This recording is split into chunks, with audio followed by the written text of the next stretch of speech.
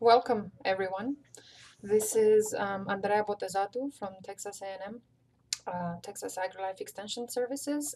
This is another webinar from our Enology webinar series. This one focuses on wine faults, and we have Mr. Luke Holcomb of Scott Labs today to talk to us about wine faults. If you have any questions during the presentation, please use the chat box or the Q&A question and answer box here on the screen, and we will do our best to answer your questions as they come up. If not, we will have a few minutes at the end of the webinar for questions and answers as well. So without further ado, Luke, thank you for agreeing to be with us today. I'm passing the ball over to you. All right, thank you very much, everyone, for allowing me to do this presentation. First webinar, so that's exciting. I'm looking forward to seeing if we can dig down into some wine faults and see what we can learn from this.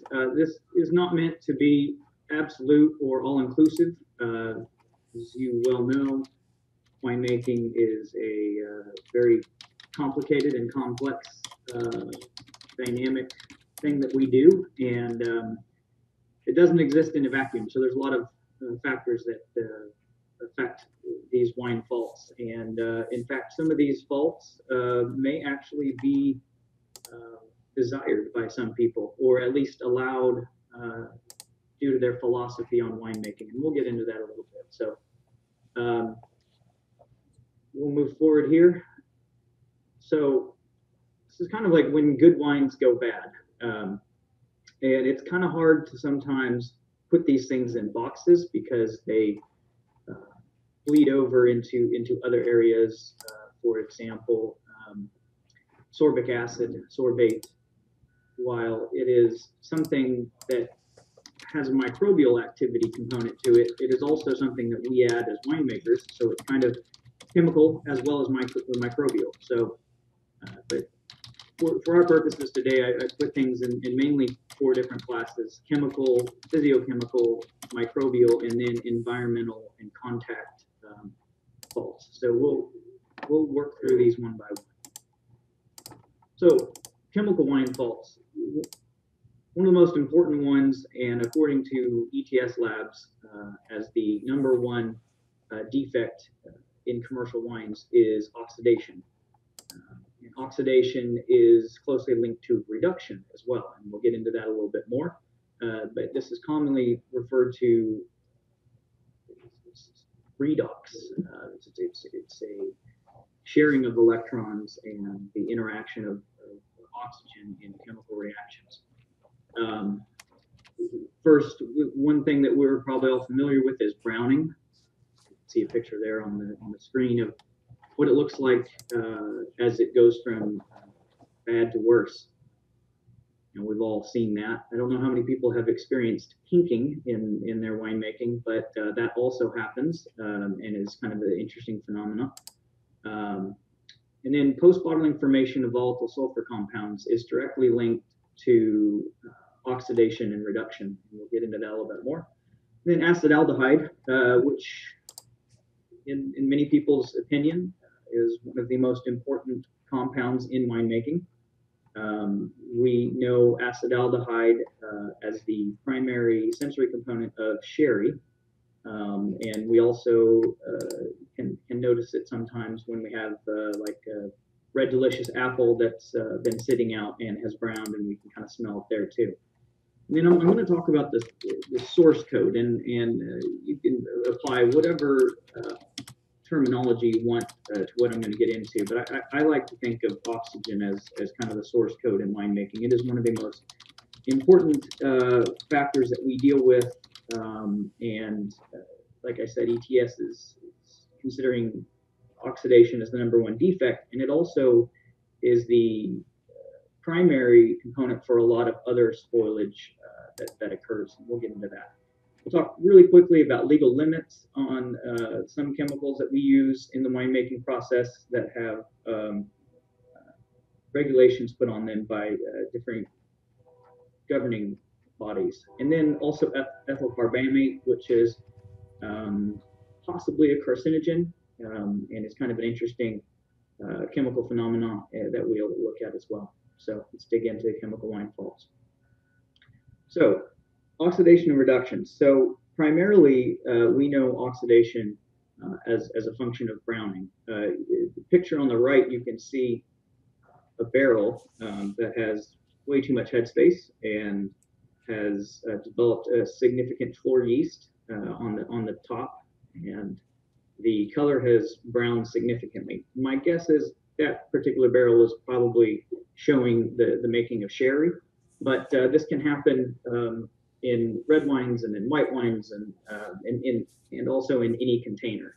Um, so it's a very very common problem in bottled wines, and the reason it becomes a problem in bottled wines um, is that the exposure to oxygen um, increases as container size decreases. So your ratio per gallon to unit of air gets significantly higher as you go from, say, 1,000 gallon tank into some barrels, and then from barrels into bottles.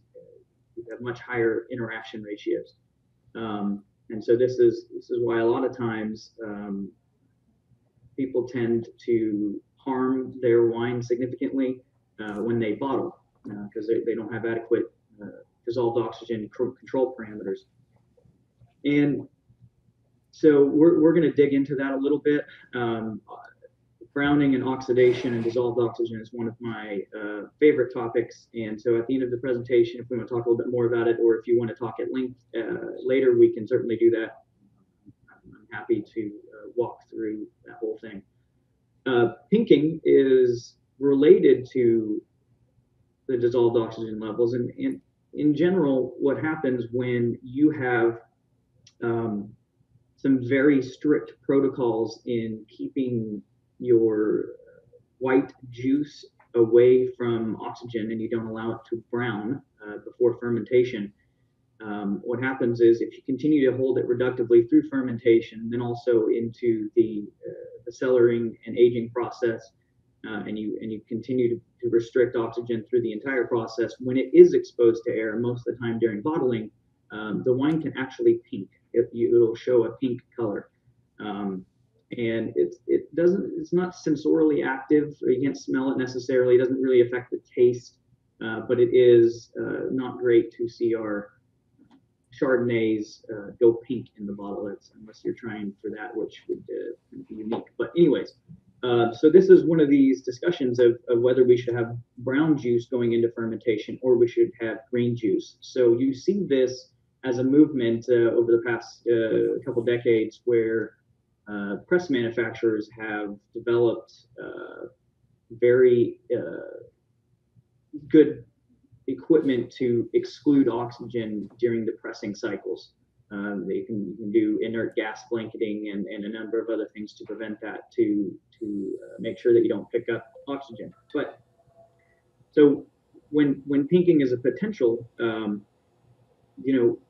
I personally prefer to allow the juice to go ahead and brown, and a couple of reasons for that. One, you go ahead and oxidize these compounds that could pink in the future. But also with high levels of dissolved oxygen before fermentation, your yeast will use that oxygen during fermentation, and you'll notice brown juice can come out of fermentation looking beautiful and no longer brown. So my personal philosophy is go ahead and brown those compounds up front, and then let the yeast take care of the dissolved oxygen levels through fermentation. So we'll talk a little bit more about that. Post-bottling volatile sulfur compound formation. This greatly depends on how the wine was processed, aka what sort of dissolved oxygen content the wine had throughout its life. And most of the time, these develop in the bottle because during cellaring and aging and fining and things like that, we have quite a bit of oxygen exposure, and these volatile sulfur compounds are perhaps not very sensorially detected.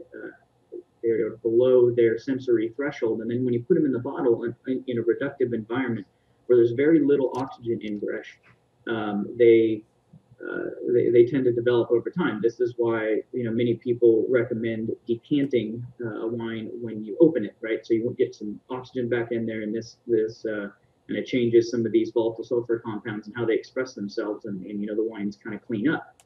So this is also where we get splash racking.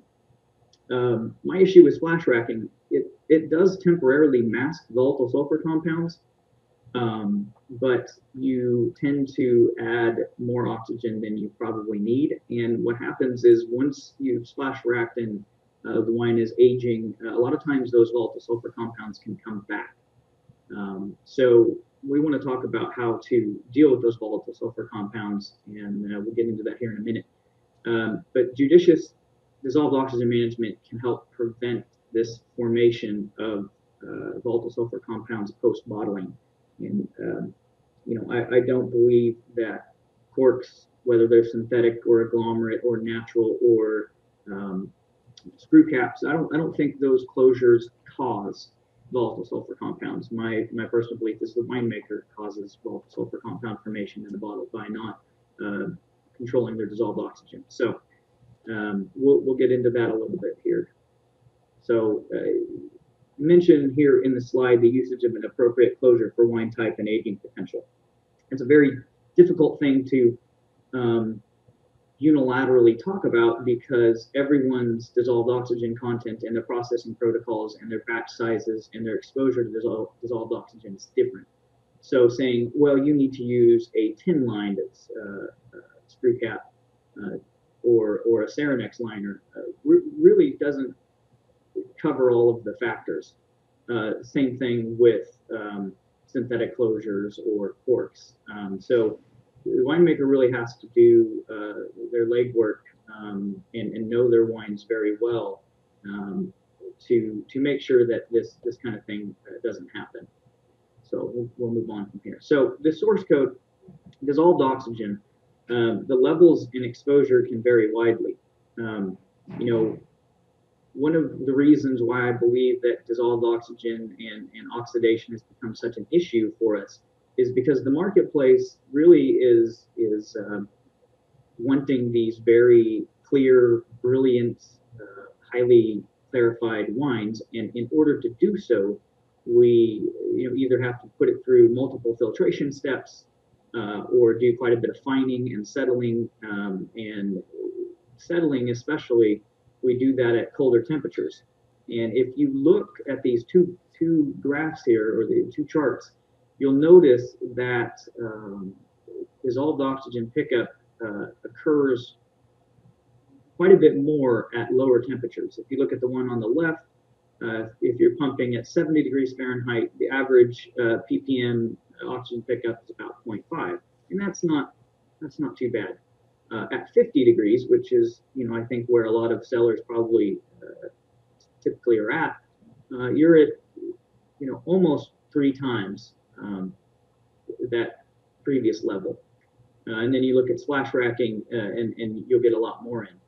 So temperature has a huge impact. This is we all kind of know this by drinking a 2 liter bottle of soda or for example, a bottle of champagne, and we don't finish it. What do? Well, we put it in the refrigerator in order to retain the carbonation. Same thing goes for oxygen and other dissolved gases. They are inversely soluble with temperature. So the lower the temperature, the more gas you can dissolve in solution. Now, the other factor there is pressure. So we know that under higher levels of pressure, we can dissolve more gas as well. But take a look at the chart on the right, and you'll see the average dissolved oxygen pickup of various operations in the cellar. So topping can typically give you 1 part per million. Pumping 1 to 2, this has a huge impact on what sort of pump you have and what sort of setups you're using, what sort of seals your pump have, and if there's any cavitation, and if your gaskets are in good shape, and so on and so forth. Filtration 0.5 to 2.5 racking 2 to 5. Racking with oxygen obviously is going to give you a lot more. Centrifuging your wine can pick up quite a bit. Now these are very general numbers, but I want you to pay attention to the cold stabilization. 3.5 to 6 ppm doing that, and that's due to those colder temperatures. Now, saturation for a wine at standard temperature and pressure is about 9 parts per million. So if you look at all these operations, topping, pumping, filtration, let's say there's 2 or 3 filtrations, and then you put it through cold stabilization, and then bottling, you can see that you are keeping your wine at saturation pretty much its entire life. Bottling can typically, you can pick up a lot of oxygen just because you are putting the wine into very small containers, and there's a lot of exposure per unit of wine to air. And so typically when I'm giving presentations in the live form at seminars and whatnot, I kind of ask people, well, how many people have had a wine that was in the bottling tank and beautiful, and you bottled it, and like 6 months later, it has just crashed. And that really is dissolved oxygen pickup. This is bottle shock. So we can talk a little bit more about how to prevent that. And of course, very gentle handling techniques can help prevent this and not moving the wine as much. But in our effort to clarify wines and produce stable wines by sterile filtration, we have to move the wine around a lot and blend and things like that. So we need another tool in our arsenal, and that tool would be high purity nitrogen gas. Nitrogen is relatively insoluble in wine, and so what it does when you sparge it through a sparging stone at the bottom of the tank, it actually dislodges the dissolved oxygen and other gases like CO2. So this is a way for us, when we move things around, we know we're going to pick up a little oxygen, but we can remove it very quickly with high purity nitrogen and a sparging stone. And there's kind of a lot to that, but it's also relatively simple. You need a sparging stone, and you need typically a dewar of liquid nitrogen from your welding gas supplier. So same place you get your CO2 from. So and after the presentation, if anybody wants information on where to get sparging stones, what kinds to get, and how to do it, I'd be happy to walk through that with you, because I believe that controlling your dissolved oxygen will probably be one of the biggest quality increases that you can see in your winemaking.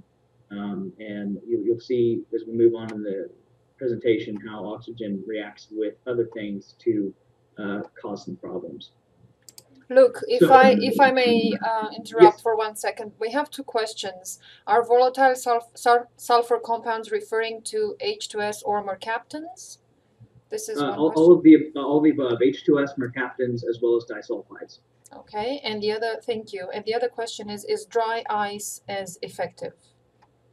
Dry ice is great for blanketing and preventing oxidation, but it is not effective at all in removing dissolved oxygen.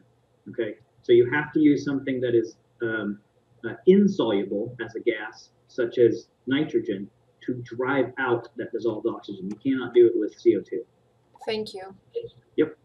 And reason for that is CO2 is relatively soluble in a liquid, so it doesn't push the other gases out. It exists with those other gases, such as oxygen.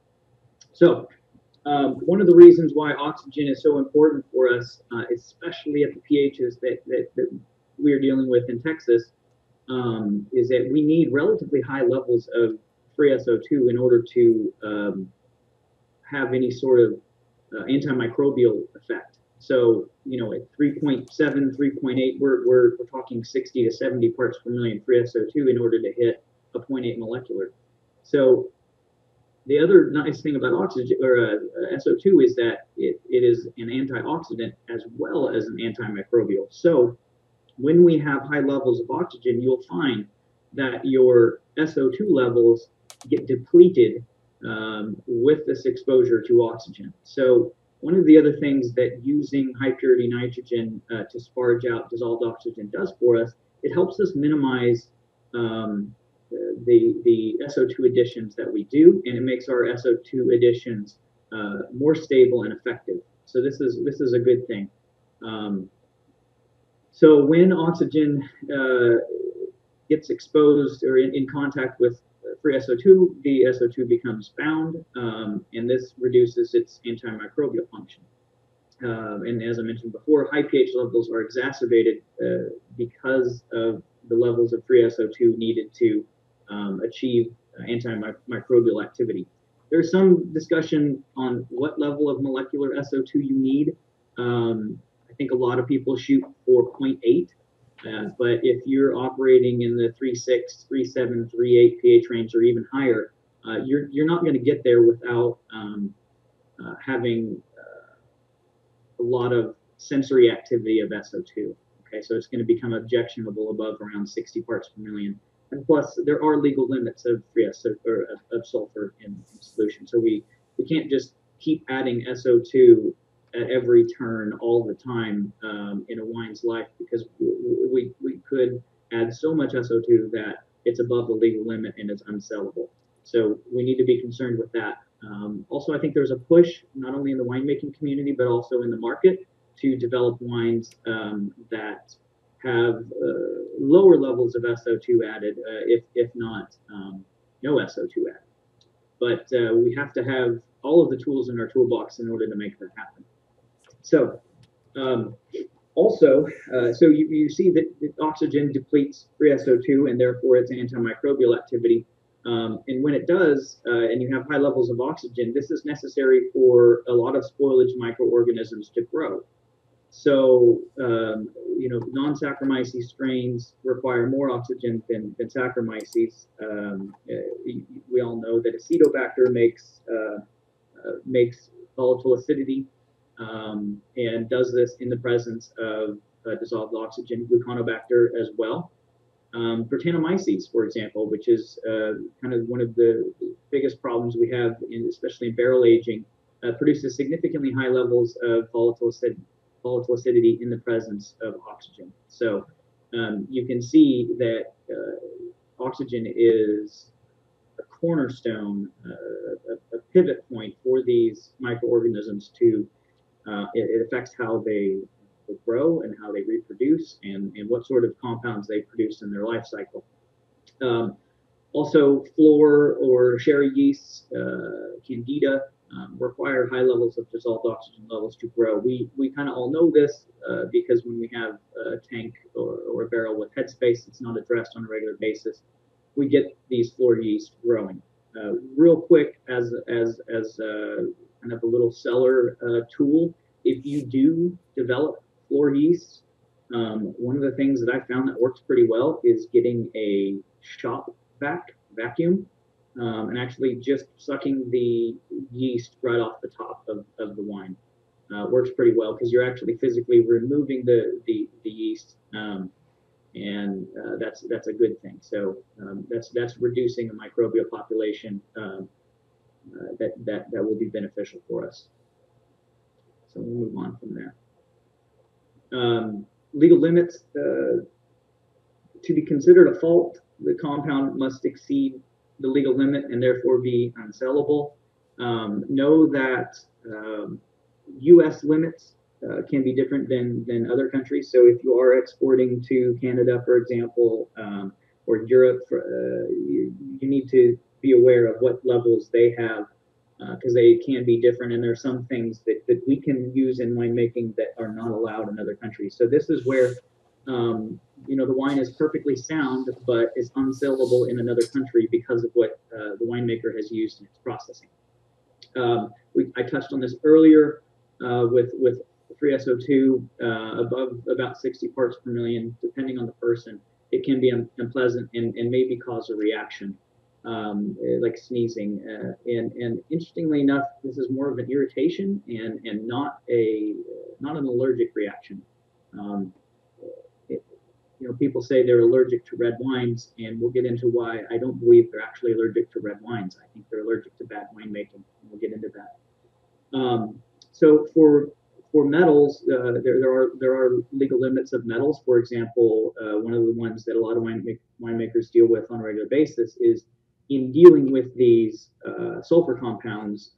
They do react with copper.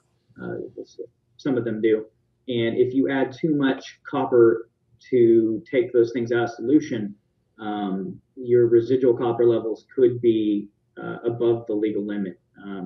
And so we need to be careful with that. Also, if you have too much interaction with metal and wine, you can accelerate oxidative reactions and cause problems there, and also potentially cause hazes as well. So we want to make sure that we're not putting out products that have high levels of metals like iron or copper. Okay, ethyl carbamate. This is an interesting one. It's formed slowly after fermentation through a chemical reaction from nitrogenous precursors, and by nitrogenous I mean nitrogen containing compounds that are in our wine, and a lot of them are there naturally. And we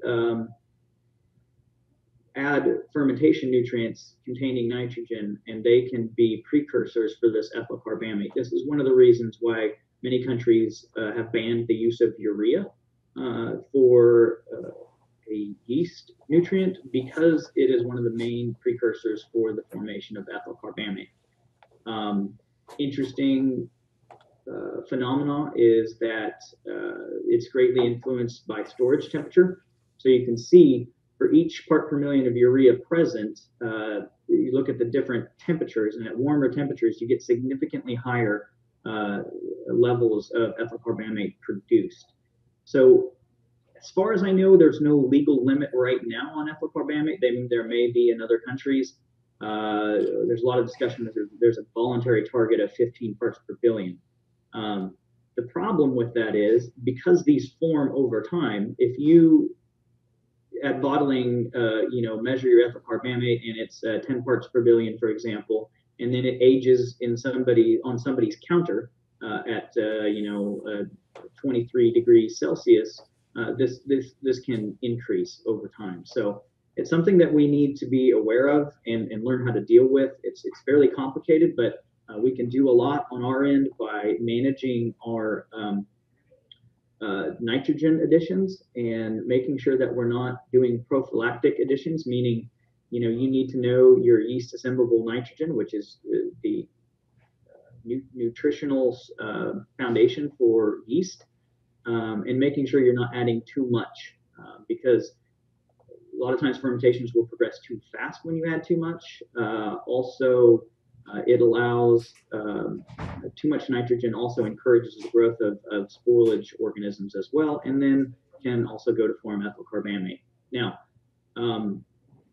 it is suspected to be a carcinogen, and that is a point of question.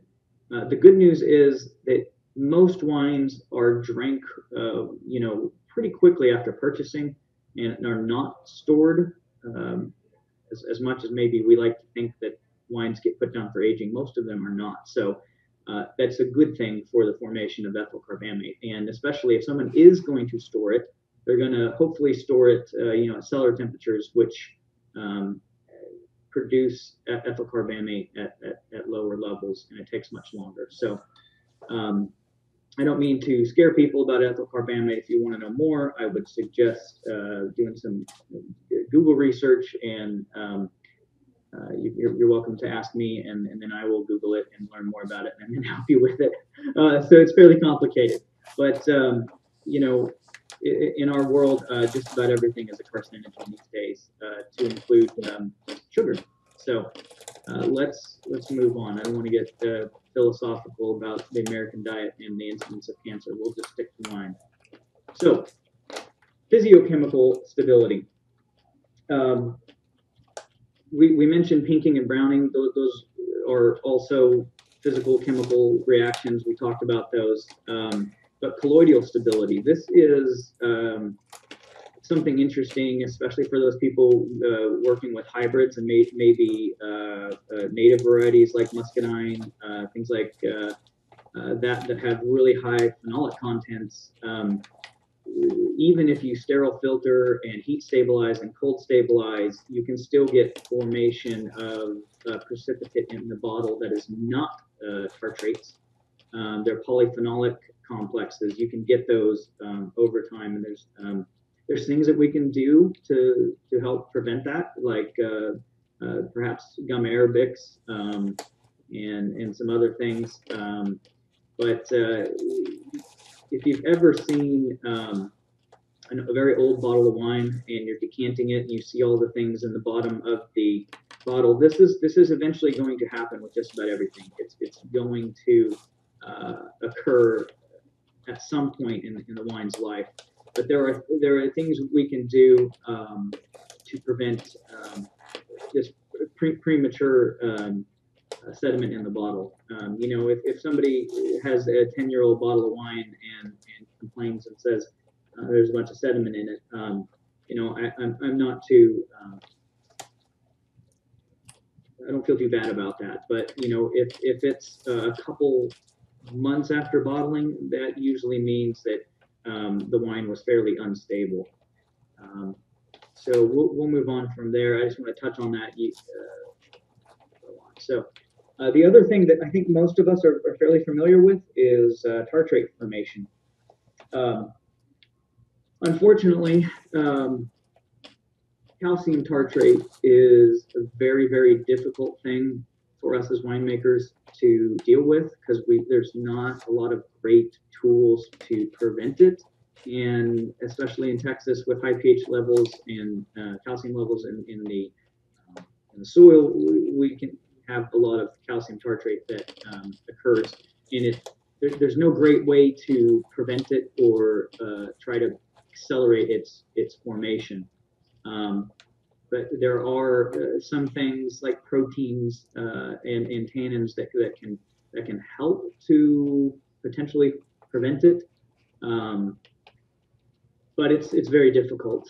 Potassium tartrate, on the other hand, we are fairly familiar with, and there are a lot of tools in our toolbox to do that. We can do traditional techniques where we just chill the wine down and try to get the potassium tartrate to go ahead and form a crystal and fall out, and then we'll filter a rack off from there. That is one of those things that you need to monitor, hopefully with a laboratory or doing the freeze test in your own lab. Applying something that has generally worked in the past may not always work every year. So chilling the wine down to 26 degrees for a week and then filtering off whatever is there might not work every single time. And then it also depends on how the wine is stored downstream in the distribution chain. The good news is, above and beyond traditional chilling techniques, which can be a problem because of the increased oxygen solubility, and we can get some of the problems we talked about earlier. We do have tools at our disposal nowadays that are crystal inhibitors. We sell a product called Claristar that can be used on reds, rosés, and whites. And then we also have CMC. A lot of other people have CMC as well. It's a different type of product, and CMC has some unique parameters that you really have to work under in order for it to be effective. It has some potential filterability issues, so important to think about if you're going to sterile filter the product, and it can be difficult to handle.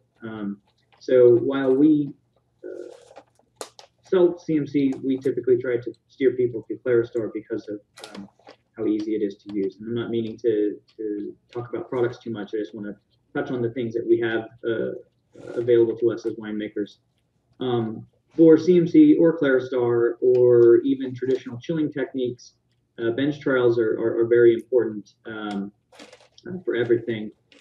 Just be aware that Claristar and CMC are not effective on calcium tartrate. So the best way for us to handle calcium is try to minimize it in the vineyard. see here, next slide. Okay, so moving on from tartrates, also haze formation. Um, you know, a hazy wine, personally, I don't mind consuming, but a lot of consumer perception is visual, and so they want this. A lot of times, they expect this a wine like in the glass on the right there. They don't want to drink the one on the left. However, the one on the left may actually be a better wine because it's been less manipulated. I think the beer industry and the cider industry are very lucky in that some people, maybe a large group of their market, are okay with hazy beers or hazy ciders. Whereas in our cases, not so much. This is different than microbial cloudiness. So sometimes these things can exist at the same time. So you can filter the microbes out and still have a haze because the haze is, something other than a microbial haze. Um, so things like pectins, for example, if you've ever made Concord, you're probably familiar with pectins and all the things that it causes. Also, things like some of the other hybrids and native varieties have a lot of pectins in them and can cause some hazes. I've had a Concord where at room temperature was perfectly clear, and you chill it and it throws a haze, and then you warm it back up and it goes clear again. So um, for pectin hazes, one of the primary things to take care of that are enzymes. A good strong formulation of a pectinase or maybe a blend of enzymes can help break those things down. And not only will it help take care of the haze, but it'll also improve filterability. Metal hazes. So this, I think, is less of an issue nowadays, because most people are using production equipment and tools that are made either stainless or of food grade plastic nowadays than in years past. Where when I say years past, I mean the last the 70s, 60s, 80s. People probably had a little bit more contact with ferrous metals. And also, they didn't understand the use of copper as well as we do now. And so metal hazes were, I think, more common.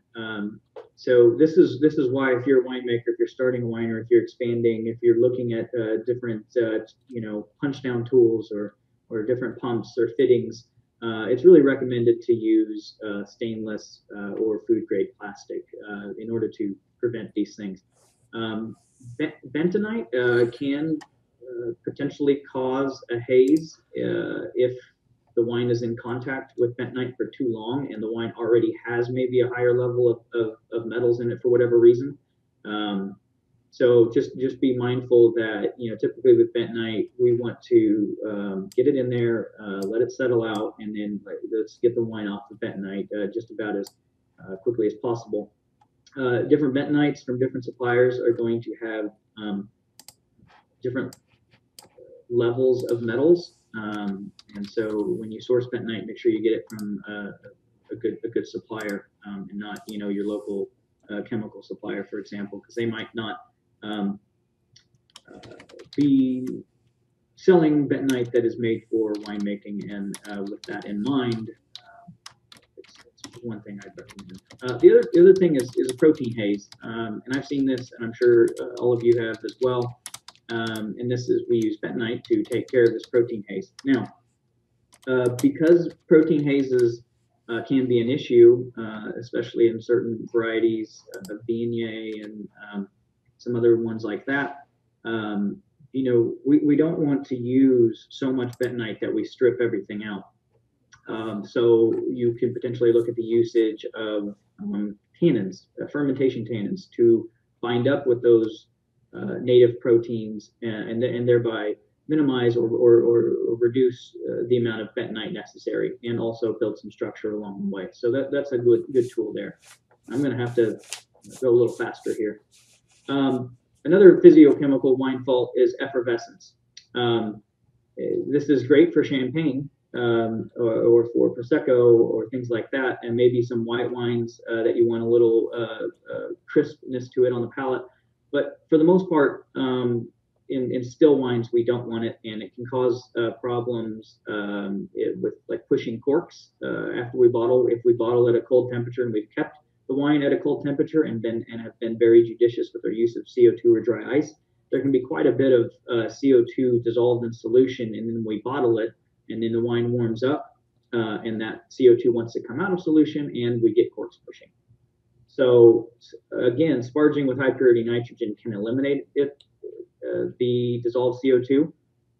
So if in your bottling tank, I highly recommend hitting with high purity nitrogen for 20 to 30 minutes to drive out not only the dissolved oxygen, but then also whatever residual CO2 is in there, perhaps from dry ice usage, but also maybe retained after fermentation. Okay, so here's a lot of microbial wine faults, and I have a slide for each individual one, and we've got about 20 minutes, so I'm going to burn through these. If there is one in particular that we want to focus on, let me know. But personally, what I see out there, mousiness, biogenic amines, volatile acidity, and 4EP, 4EG, and then mannitol and volatile sulfur compounds are the most common. But let's move into these real quick. So 4EP, 4EG, 4EC as well are all compounds that are commonly associated with the growth of Brettanomyces. Now, real quick as an aside, a lot of times Brettanomyces populations increase significantly during barreling. And one of the reasons for that is dissolved oxygen, because when you take your wine and put it in the barrel, most of the time people are not gassing their barrels prior to filling. And then there's a common protocol to top those barrels on a regular basis. And what we do when we top, typically we break the seal of the bung, and there's been a vacuum that's formed. And I would pose the question, how much oxygen is in a vacuum? The answer is basically none. So we have the wine that has formed a vacuum. There's very little dissolved oxygen or oxygen in that headspace, but we fill it up with wine that probably has high dissolved oxygen. And also, when we open that bung, we suck in a bunch of air. So sometimes we're going backwards instead of forwards. And if you want to talk about that another time, I'm happy to discuss that. But when we do this topping, and we're putting in more air, we're depleting our SO2, and we're in barrels. And Brett really loves to live in barrels, and this is one of the reasons why Brettanomyces proliferates in the barrel. So it's important to think about how you're handling a wine and the effects of it. A lot of people like to use, do a little sulfur addition when they top. And that's a good way to help prevent some of the oxygen pickup. Also, some lactic acid bacteria, like Pediococcus, can do an intermediary metabolic function for Brettanomyces. So typically, when you have Brett, a lot of times you'll have Pediococcus and other lactobacillus, and they're working in symbiosis for one another. So that's kind of an interesting thing. Mousiness. This is probably my least favorite fault in winemaking. You can't smell it. It's not perceptible when the wine is in your mouth. It's after you swallow the wine, and it takes a few seconds to develop.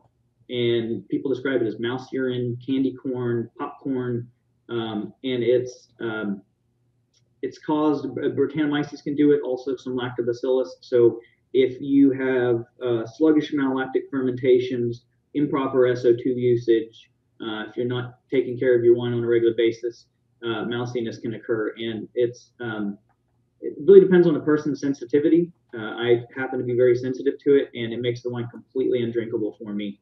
And if you've never experienced it, it's probably because you can't perceive it, and that's just a genetic thing. There's nothing you can do about that. And the same thing goes for the rest of the population.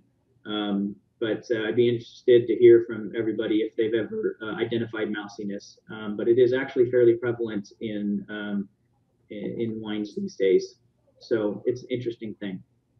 Ropiness. So if you've got ropiness, you probably have mousiness and you probably have Brettanomyces. But this is typically produced by Pediococcus, which I misspelled there. Apologize for that. And or Leuconostoc, which are both lactic acid bacteria.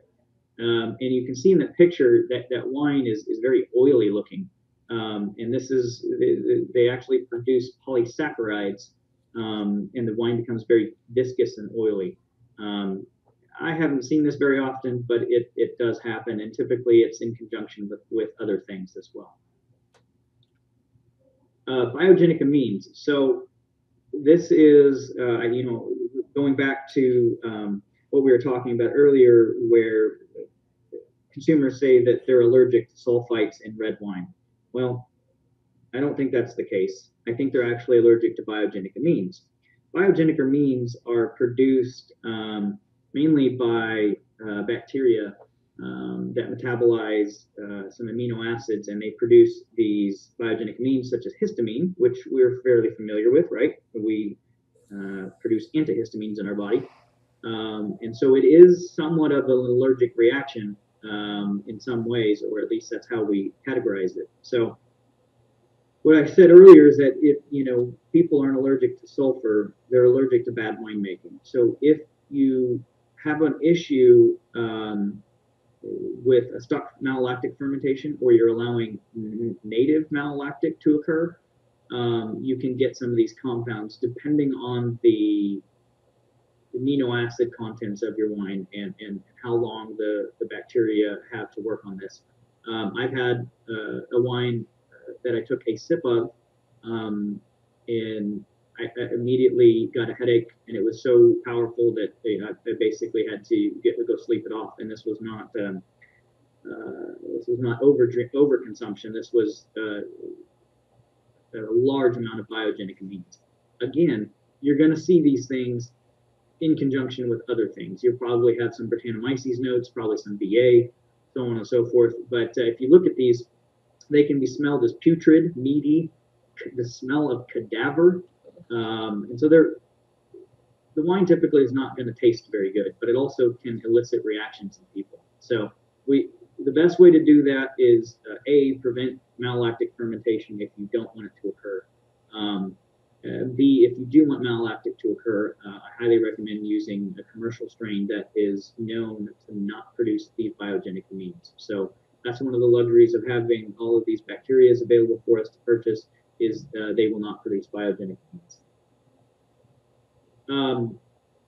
Ethyl acetate. This one is objectionable. I remember growing up, my mother and sister would be doing their nails, and this smell of nail polish remover would just take over the house. That is ethyl acetate, and you typically find it produced by yeasts in native fermentations, or maybe where implantation of a commercial strain of yeast has not worked for whatever reason.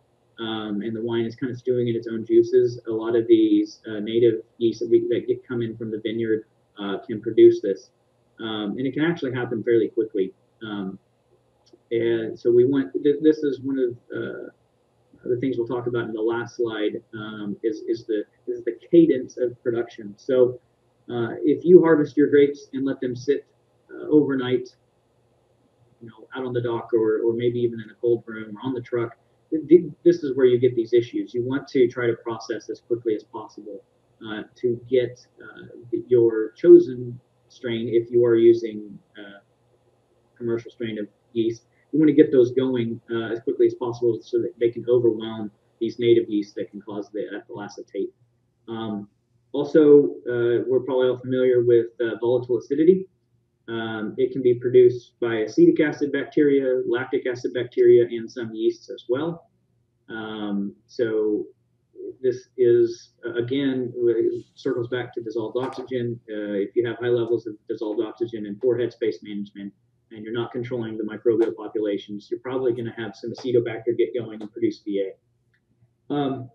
Also, lactic acid bacteria can, once they've run out malic acid, they can then move on to sugar to go ahead and produce VA. So if you are doing co-inoculation with malolactic bacteria and you get a stuck fermentation and the malolactic bacteria have already consumed all the malic acid, you have a risk of producing VA. So just bear that in mind with co-inoculation and also delayed malolactics. I think a lot of spoilage occurs in struggling malolactics or delayed malolactic fermentations. Yeast can also produce VA, like Brettanomyces, and also in native fermentations. So volatile sulfur compounds, we touched on these earlier. So H2S is probably the one we're all super familiar with. It is typically produced by yeasts, especially in stressed environments or unhealthy population. This is why we recommend proper rehydration protocols and the usage of a rehydration nutrient, and then proper nutrient supplementation depending on the fermentation conditions. Wild temperature swings or adding a large amount of DAP, diammonium phosphate, can also stress the yeast and produce a lot of H2S. For example, one of my preferred methods for arresting a fermentation to retain some residual sugar is to centrifuge or filter the wine before you chill it, because I've seen it where you want to arrest it and you want to arrest it using refrigeration, and you go ahead and slam the chiller on it and add a bunch of SO2, and that stresses the yeast out wildly, and a lot of times they produce a lot of H2S, which is not what you want in a nice aromatic wine like a Riesling or a Muscat. So it's good to try to eliminate the population of yeast before you chill and add SO2. So then from there, the H2S that's in solution can develop from reactions with ethanol and methanol that are in solution as well, and those form mercaptans. The good news is H2S and mercaptans both react with copper sulfate, and I know people have issues using copper sulfate philosophically or otherwise, and I'm not pushing the usage of copper sulfate. I'm just saying that it is a tool that we can use. But if you splash rack to allegedly drive off H2S, you can actually oxidize your H2S and mercaptans over into disulfides where they're persistent and do not react with copper sulfate, but they can be reduced back to mercaptans using ascorbic acid. So if we want to talk more about that, we probably will do that at a later point. We move on. Acrolein, not super common, but if you've ever had a wine that's extraordinarily bitter, it's probably acrolein. Mannitol is one that I find a lot, is when people have fermentation problems where fructose is left over because yeast preferentially consume glucose first before they use fructose. And there's lactic acid bacteria in solution. They can produce mannitol from the fructose in high pH sweet wines. It's viscous, but it's also super irritating, and I get it as a corrosive finish in the back. It's not VA, it's mannitol, and I find it very unpleasant. But let's move on from there. One of the important ones that I want to cover, because this tends to be an issue, especially with sweet wine production, is geraniol or geranium taint. This is the usage of sorbic acid and sorbate to prevent re-fermentation. So sorbic acid is inhibitory to yeast, but has zero activity on bacteria. In fact, the lactic acid bacteria in solution actually use the sorbic acid as a carbon source, and they produce geranium taint, and it's horrible when that happens. So just know you need adequate levels of SO2, adequate levels of sorbate in order to prevent fermentation, and you also need to make sure that you've controlled your bacterial populations so that you don't have an issue downstream. For example, this gets back to dissolved oxygen. If you were using sorbic acid and SO2 to help prevent fermentation downstream in the bottle, but you are not controlling your dissolved oxygen and you pick up a lot during bottling and it reduces that SO2, well, now lactic acid bacteria are going to consume that sorbate and you're going to have geranium wine. So let's try to prevent that. This minor one is diacetyl. A very good example would be Rombauer Chardonnay. Some people really like that. If you have really high malic levels and you put a wine through malolactic, sometimes you can get too much diacetyl. And also, depending on how you add your malolactic bacteria and when you do it, also um, what strain you use can produce diacetyl.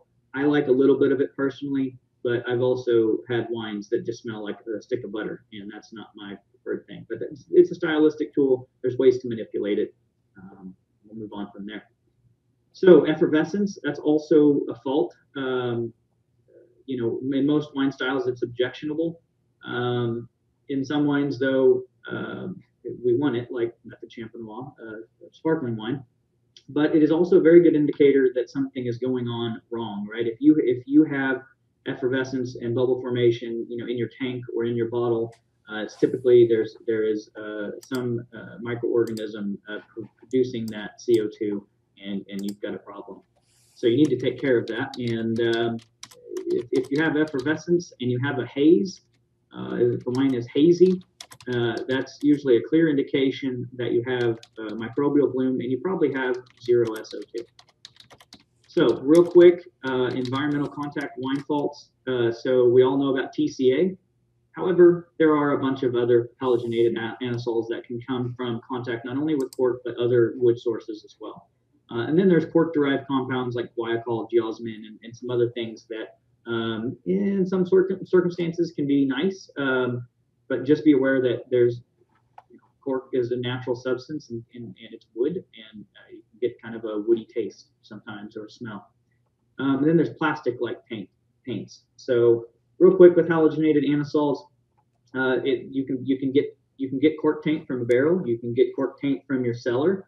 If you've got wood out there that's been heat treated, prevent fires, like with bromine, that can also produce the PBA, the pentabroma anisole, and that can exhibit itself as cork taint. Also, it's important with all your fining aids and additives to keep them well sealed, and not just in an open bag, because bentonite and other materials can actually be a sink for these halogenated aerosols. So you have a wine that doesn't have cork taint, and then your bentonite sitting out in an open bag, and it somehow picks it up, and then you add the bentonite to your wine, and now you have cork taint, and the wine has never been in contact with the cork. So just be mindful of that. Plastic-like taints, I think we're going to get to learn more about these as we explore different packaging options.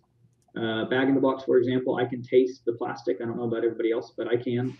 Also, if you're using plastic cellar vessels, like the flex tanks and things like that, while they are handy, just know that alcohol is a solvent, and combined with high acidity, you have a product in there that really can leach some of these compounds. Now, a lot of the flex tanks and things that are out there that are designed specifically for winemaking are formulated in a way to prevent this. Just know that it is a potential if you use the wrong kind of vessel. Also, if you're planning to put your wine in a can, make sure that you go through a corrosivity testing, because not all liners are created equal, and you can have interactions with SO2, acid, and alcohol, and the can liner to produce some pretty nasty compounds. So I kind of touched on, okay, like what do we do to solve all these problems? But I'm running out of time. But one of the main ones, control your microbial populations, whether it be through fining, settling, filtration. There are also a lot of microbial control agents available to us now that weren't available 20 years ago. Things like chitosan, chitin glucan products, Velcorin, etc. I think the big one, proper SO2 and DO management. pH control is really important, especially in Texas where we have a lot of high pHs. And then the cadence of processing. So you want to make sure that you get your fermentation started and it's a healthy fermentation. And then if you're going through malolactic, that occurs quickly and you monitor it accordingly. And get the wine finished with SO2 in, and get it put to bed. Remediation, there's a lot of different options available to us. Fining agents, tannins, blending, a lot of different things that we can do to cover up some of these faults or fix them, microfiltration and things like that. So there's a lot to it. If you do have a microbial fault that you want to talk about, we can discuss that. My email was there on the first slide, as well as my phone number, and I'm happy to work through you with that. Also, everybody in the office is welcome to do that as well. So I guess that's it, and I'm 2 minutes ahead of schedule. So I'll open it up. Thank you, Luke. Well, nobody's kicking us out for another few minutes Okay. more, so we can take a few more minutes to answer questions. So I already have a few questions here for Okay. you, Luke. Can geranium taint happen without the use of sorbate? Or is there a taint that's similar to geranium taint? Um, I'm going to say no. It I don't believe it can happen without the use of sorbate. Um, there are some other compounds that are somewhat similar. If you have a wine that's like minty, kind of eucalyptus, the geranium, kind of falls in that vegetal character. So if you have some really veggie Cab Franc, maybe that can come off as geranium like. But typically, if you have geranium, it's going to be so objectionable, you're going to know. Okay. Thank you. Is there a way to fix mousiness? So there are a couple different treatment strategies. It depends on the wine and what is available to you. I've had some customers use tannins and gum arabics to kind of mask the expression. Also, using casein and some binding aids can help eliminate it. Um, the tried and true method that I heard about 15 years ago was really high levels of SO2 and weight, which is not preferred. So uh, it's hard to deal with. When I was in California, we had a lot that had it it had stuck malolactic in the barrel, and that occurred. We tried to RO it and had microfiltration. It didn't take care of it. So I think eventually it can go away, especially if you're using tannins. I've seen some finishing tannins really help mask the expression of it, because you're trying to change the matrix in which it exists in.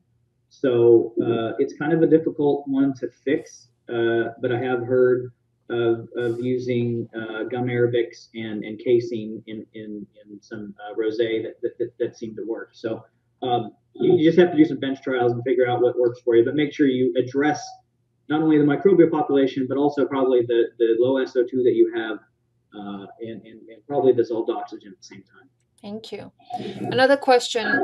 It says you can't use CMC if you use a malolactic inhibitor like lysozyme. Why? Uh, I'm going to have to defer that one to someone who knows more about it. But I believe it has to do with the protein interactions.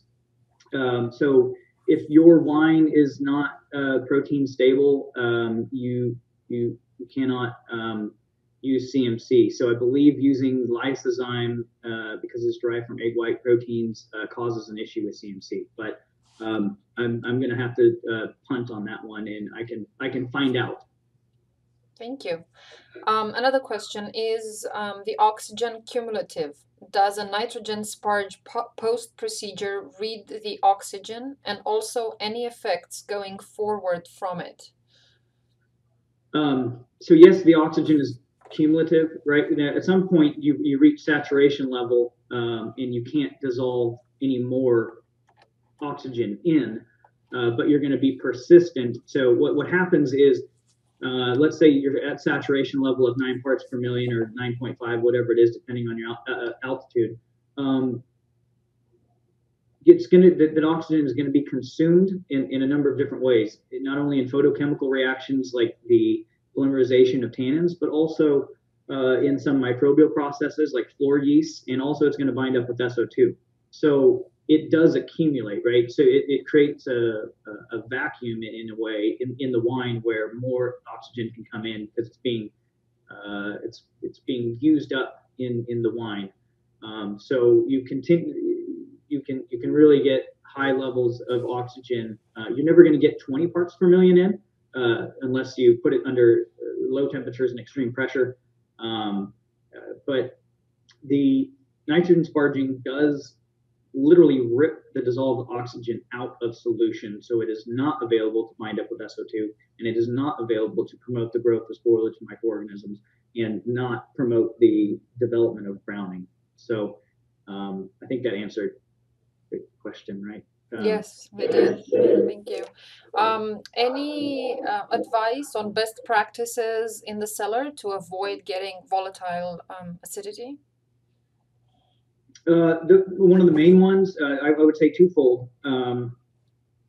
You want to manage your microbial populations. So settling, filtration, fining, those kind of things to actually physically control the amount of bacteria in solution is important, right? So you want to try to make sure your wine uh, gets as clear as possible as quickly as possible. And if you do end up getting a haze after it's once been clear, that's typically an indication of a microbial bloom. So in order to do that, one of the ways you can control the population is filtration or settling, or using something like Bacillus, which is a product that we sell in Artis, and a lot of these other people have similar products that can actually go in and it's a microbial fining using chitosan and chitoglucan products, and so you can actually go in and they will attach to the cell and make them precipitate out, and then you can filter off. It's new products. They're very interesting. They're non-allergenic because they're grown from Aspergillus, so they're not an animal. So if you're looking to make vegan wine, you can do that, and it also it can you can have logarithmic reductions in microbial population. So those products are a potential, but then also a lot of this is due to improper oxygen exposure and SO2 control. So if you control your dissolved oxygen and use judicious SO2 when needed and necessary, and don't expose your wine to too much air, you probably won't have the growth of acetobacter. Thank you. Are there any other questions? Now's the time to ask them. I'm gonna go back. I just put on the screen my email and my cell phone. Feel free to reach out for me. And if I don't know the question, I won't hoodwink you. I'll find out. There's a lot to this, and sometimes we all need to phone a friend. Also, I'm assuming some people will be at the Hill Country Show. I'm presenting on a kind of a similar topic, so I'll be there Thursday and Friday. So if you're going and want to talk in person, I'll be there. Can we get a copy of the presentation slides? Somebody's asking.